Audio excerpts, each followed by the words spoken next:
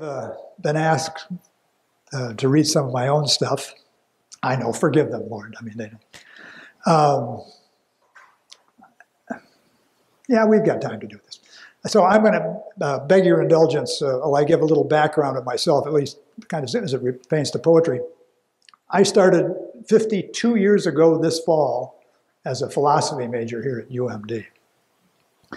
6 years later and 6 credits shy of graduation, I decided that modern culture was not for me and I was going to dial out. And I did. And I went to the mountains of Colorado. But after a while, I got restless, so I went back to college, Colorado, got a degree, and then started a master's program in intellectual history. And I completed all that coursework and the comprehensive exam, and then I went to the State University of New York at Stony Brook Island to do some more graduate work.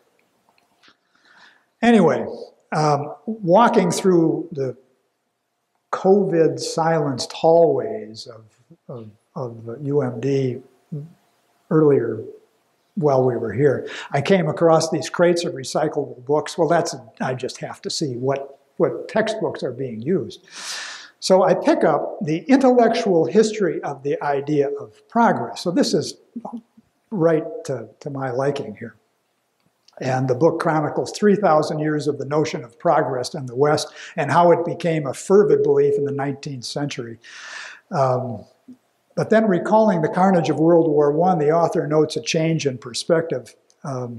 This author, Robert Nisbet, professor at Columbia in 1980, noted, quote, "Rising disillusionment with faith in Western progress is to be seen in the works of T.S. Eliot, James Joyce, Ezra Pound, and William Butler Yeats, and others who began to flourish in the 1920s. And that struck me because I thought, well, they're all poets. And then the author adds, they are without exception poets of decay and death. So this is 1980. So I started to thinking, well, that's 40 years ago. I'm thinking, I need to find somebody of consequence nowadays, because those were all big names, who would have a modern take on poetry. And son of a gun, I just happened to have an edition of the New York Review of Books. I have all these back issues that I lug around from state to state, place to place, hoping someday to read these. And sure enough, here was an author, Louise Glück, G-L-U-C-K, but it has the zack umlaut. So you have to make it kind of an ui, almost.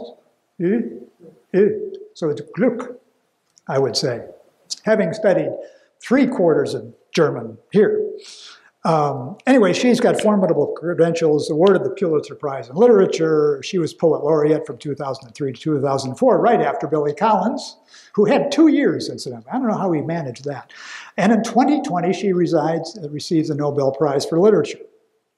So I'm going to read this short poem to you to see how we are in 2022. It's entitled A Children's Story.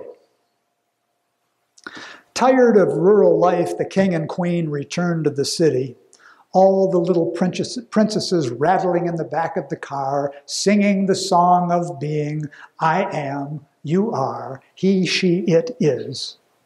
But there will be no conjugation in the car, oh no. Who can speak of the future? Nobody knows anything about the future. Even the planets do not know. But the princesses will have to live in it.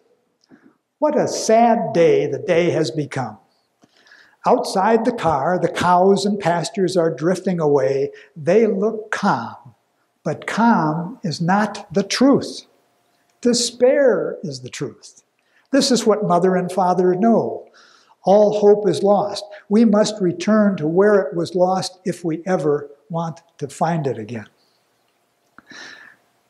A children's story.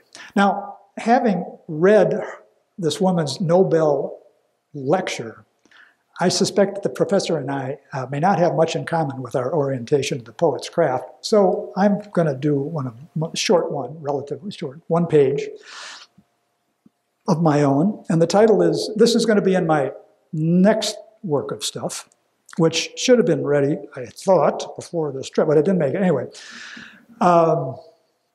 this is entitled Epitasis. Now, Peter Thomas, that's I, does like to use vocabulary not to show that he's been to college, but to be precise. Epitasis in ancient Greek theater performances were the pivotal point in the play where the key events occurred that foreshadowed the eventual catastrophe in drama. Epitasis.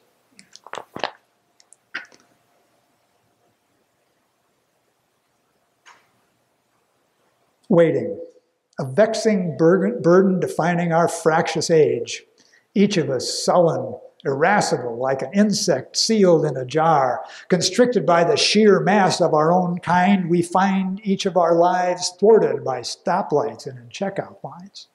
Of course, animals don't wait, except maybe cats.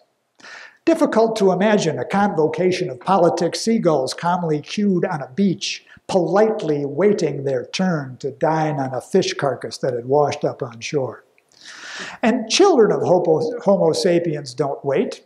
Consumed with themselves, the little darlings are forever clawing at the limits of restraint, thoughtlessly darting out into busy streets one minute, methodically plotting perverse mischief the next. Waiting, a once noble override of bestial cravings. Yet see how we rebel against this beneficent alienation. Now, with our hairy knuckles dragging on the ground, we blithely swagger down the path that inexorably leads us back to that anarchical state of nature. Only 2 generations ago, when I was a kid, humans would pause, then proudly, in chivalrous abnegation, exclaimed, "You first," as they opened a door for a stranger. They embraced the paradox of individual freedom versus societal cohesion. They called it civilization. Epitasis, ladies and gentlemen. Thank you.